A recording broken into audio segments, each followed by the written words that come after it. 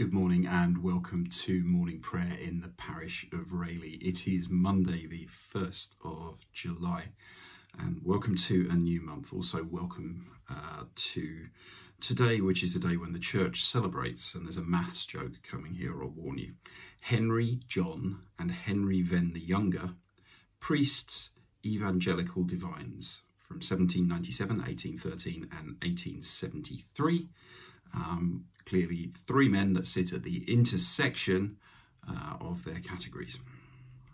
Maths joke, as I said. So let's begin with the words from the Church of England Daily Prayer app, and you can find it if you look online as well. O Lord, open our lips, and our mouth shall proclaim your praise. Blessed are you, Creator of all, to you be praise and glory forever, as your dawn renews the face of the earth, bringing light and life to all creation. May we rejoice in this day you have made, as we wake refreshed from the depths of sleep.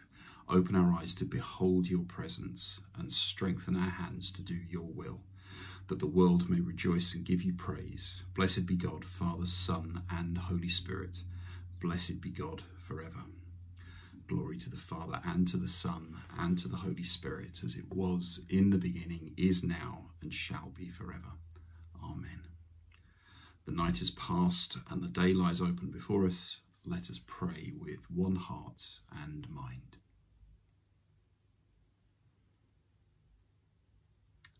As we rejoice in the gift of this new day, so may the light of your presence, O God, set our hearts on fire with love for you, now and forever. Amen. The Psalms, we move to God's Word, and the first Psalm today is Psalm 98, and I think that it starts with a very sort of happy opening verse. So I think on the first day of a new month, I think it's appropriate. Let's read Psalm 98. Sing to the Lord a new song, for he has done marvellous things. His own right hand and his holy arm have won for him the victory. The Lord has made known his salvation. His deliverance he has openly shown in the sight of the nations. He has remembered his mercy and faithfulness towards the house of Israel, and all the ends of the earth have seen the salvation of our God. Sound praises to the Lord, all the earth. Break into singing and make music. Make music to the Lord with the lyre and the voice of melody. With trumpets and the sound of the horn, sound praises before the Lord the King. Let the sea thunder and all that fills it, the world and all that dwell upon it. Let the rivers clap their hands, let the hills ring out together before the Lord, for he comes to judge the earth. In righteousness shall he judge the world, and the peoples with equity. And carrying on, let's read Psalm 99 as well. The Lord is our King, let the peoples tremble.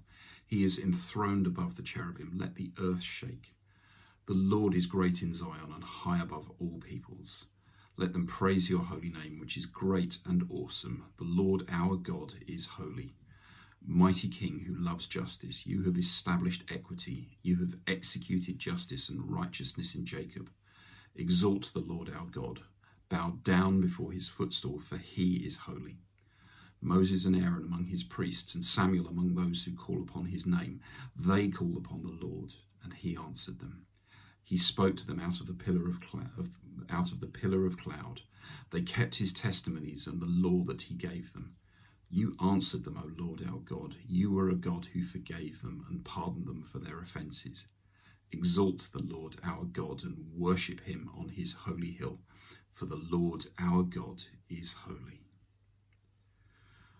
So as well as Psalms 98 and 99, which I've just looked at there, you can also look at Psalm 101 for today.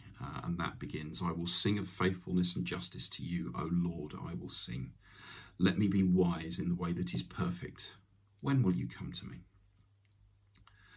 So that's Psalm 101, if you want to pause and take some time there. Oh, fantastic.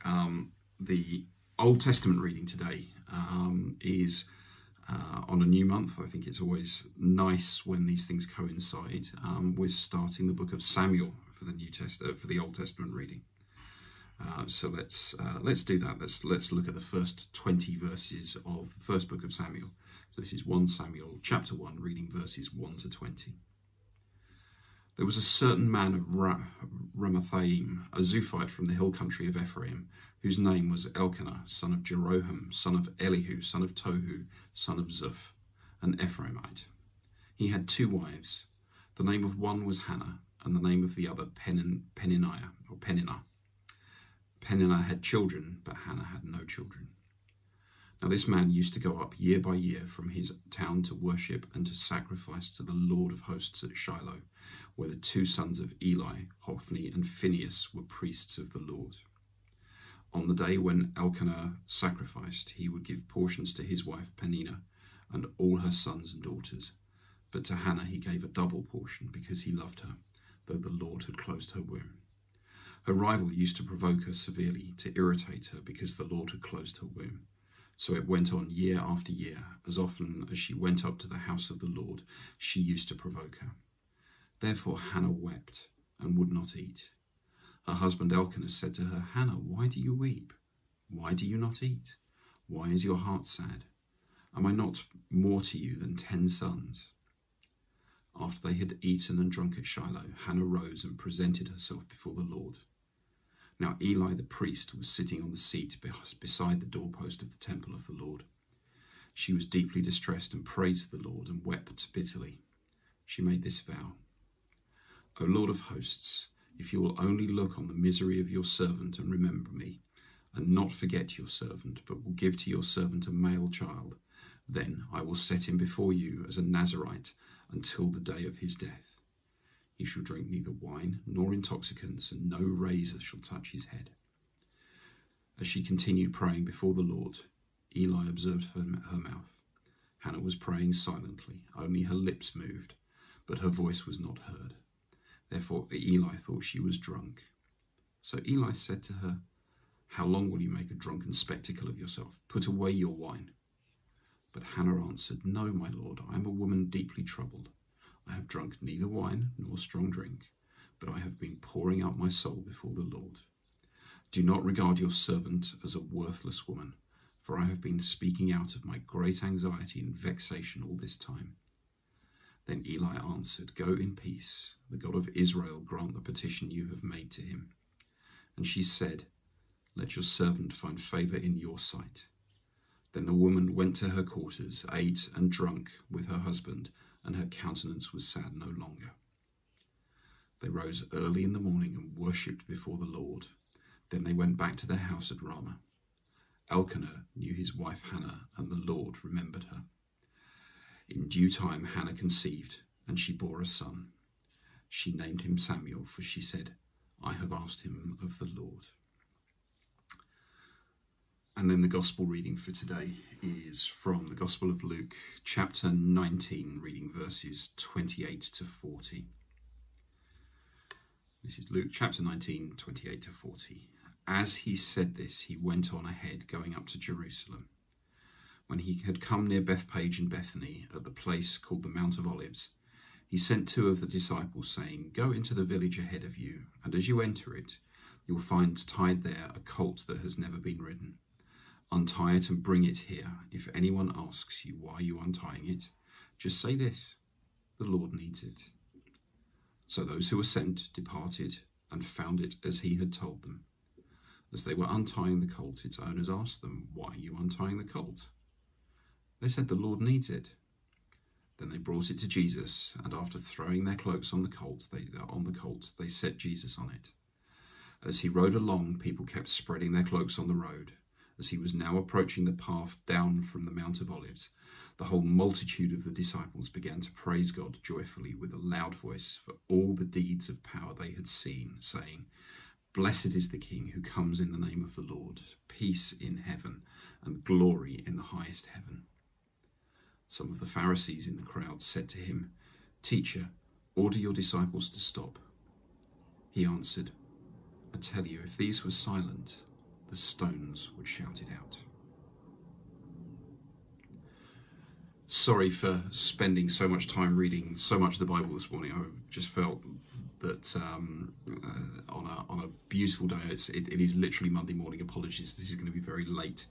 On a new blue sky day, starting a new book, and then following on from yesterday's sermon at Holy Trinity, where Glenn was talking about boasting, and in particular how it's right to boast in the Lord. I just felt they were actually all readings that talk of God's power and his plan, whether it's about God knowing when he will give Hannah a child, and then that child becomes Samuel, who is the priest that anoints David as the future king of Israel. And then Jesus knowing this small piece of the plan, that there's a donkey ready there for him to ride into Jerusalem on what we now know as Palm Sunday. So I just think those are three readings that are, or three sets of readings that are worth boasting in today. So let's move on to our prayers for today. And as ever, as we, on a Monday, we think about our week and the world. So let's pray for our day. Let's pray for all the things we are going to do today. Let's be thankful for our weekend. We had a very nice weekend, spending time yesterday afternoon with our family, and a nice morning at church as well on Sunday. So we thank you for the joy of the weekend and the relaxation over the weekend. We thank you for the opportunity to be salt and light in our communities as we go to work or study or care, or as we learn and rest today. All of those different things we do, whether we serve or whether we are served. We pray that you will be with us in our day. We pray for our world and its many, many needs, in particular the need for justice and for peace and for truth and for honesty. There's so many political events going on at the moment, elections literally all over the world. Obviously, it's the general election in this country on Thursday. We pray that our leaders will seek to serve us in a spirit of truth and justice. We pray for our brothers and sisters in France as they face what could be a challenging election, and obviously so many other countries where people are voting and have that right. We also pray for the countries where those rights are abused or not so freely available. So we pray that individuals' voices may be heard all over the world and that their needs may be met. We also pray for our church, whether it's in Rayleigh or more widely. We pray that that church can be a beacon of peace and hope and love to their communities. And we thank you for the opportunity that we do have to serve both locally and more widely. And then on a Monday, we think about the world of work. We pray for people working in media and arts, that they may have the vision and clarity to reflect the world as they see it, and reflect in us, or reflect to us, the needs of that world, help that truth and justice that we talked about to come through as a result of people working in those creative and communications industries. We thank you for our farmers and fishermen who provide literally all the food we eat. We thank you for everyone involved in those supply chains that bring our food to us, whether it's transporting raw materials, processing, distributing, selling, delivering. We thank you for those people. We thank you for those who work in industries of all kinds. I'm about to set off onto the train to go to work in the bank that I work at. We thank you that industry is able to thrive as a result of the creativity and the risk-taking that investors are willing to take. We thank you for the opportunity we have to work in businesses of all kinds, and we pray again that our work in those businesses can reflect your love, your grace, your truth, your justice to our working communities, our customers, our management. We pray that we can be, and we're grateful that we can be, bearers of your love and your message in our workplace. We pray for those who find their work challenging or unfulfilling, stressful, or perhaps dangerous.